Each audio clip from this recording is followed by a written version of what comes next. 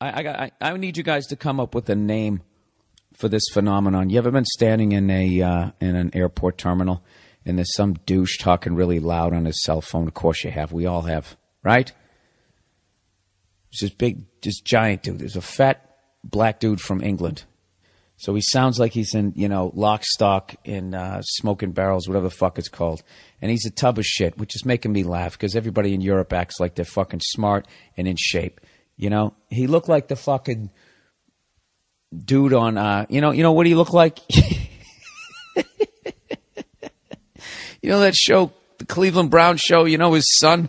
It's exactly what he looked like. He didn't talk like him, but he had the fucking round glasses, the whole goddamn thing. That's what the fuck he looked like. And he's he's American fat. He's Chicago fat. All right? But he's European, so he still has to wear those tight fucking jeans. I don't know why. I don't know what it is about Europe and fucking suffocating your balls. But Europeans their jeans cannot be fucking tight. They just cannot be fucking tight enough. They have to fucking frame their package. Their goddamn units look like fucking Han Solo's face when he gets frozen in that little piece of fucking carbon or whatever the fuck it was. Anyways, so he's running his stupid yap. Yeah, mate, going over to Melbourne. After that, gonna go back over to fucking who gives a fuck, right? Just talking. Big, stupid Chicago Bear fucking gut. You know when you get the creases on the side, you could stick mail in there? He's got those on the side, right? Offensive lineman fat. He's got great footwork, though, but look at his fucking belly. And he's just running his goddamn yap. So I walk away from the guy, but he's one of these guys who takes a little stroll when he walks, so he keeps fucking walking over into my little area, right? So I'm like, Bill, come on, just fucking, don't be fucking screaming and yelling, just fucking relax. And what is the name of this phenomenon? They start loading the fucking plane. I get on the plane.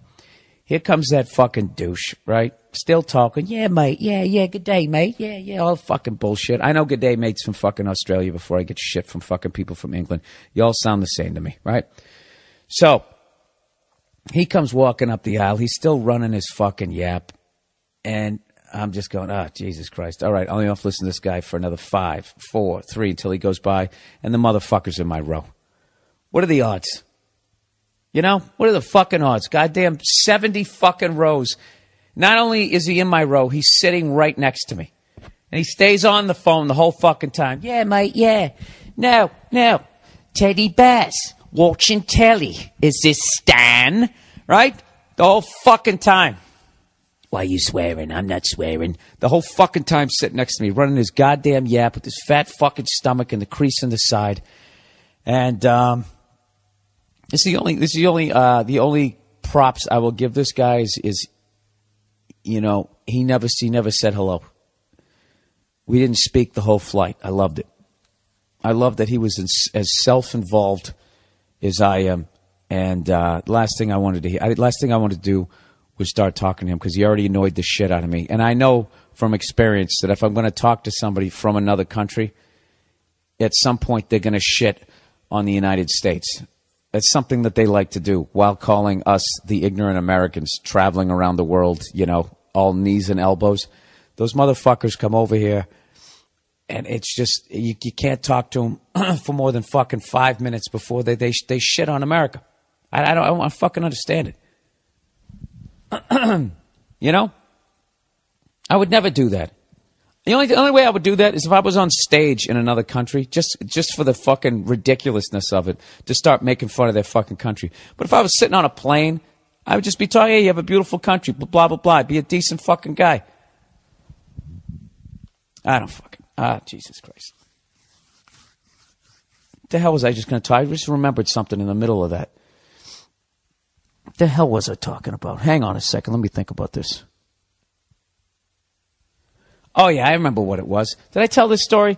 Like fucking 4 months ago, I pulled my big-ass truck into this small spot, but there was nobody on the other side of me, and I was fine, right? When I came out, somebody had pulled in, and it was really tight as far as, like, on either side of my truck, and then I didn't have a lot of space to back out, so it was this fucking problem. I keep trying to back out, come back in, back out, like, inching my way in.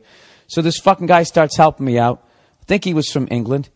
And he's like, next time, why don't you do the un-American thing and back in? And it's like you can't even help me out of the spot without fucking nitpicking. You fucking cunts.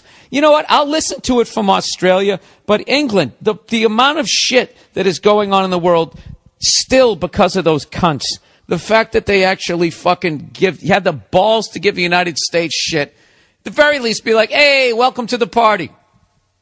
Welcome. You guys are slowly catching up to us historically as the biggest fucking oppressive douchebags on the planet. You want to come at me like that? Absolutely. But if you're going to fucking come at me like you didn't do all this other bullshit out there, the fucking caste system in India and all that fucking crap, the shit that happened in Rwanda, you know? That's all I got. 2 examples. I don't know anything else. The Falkland Islands.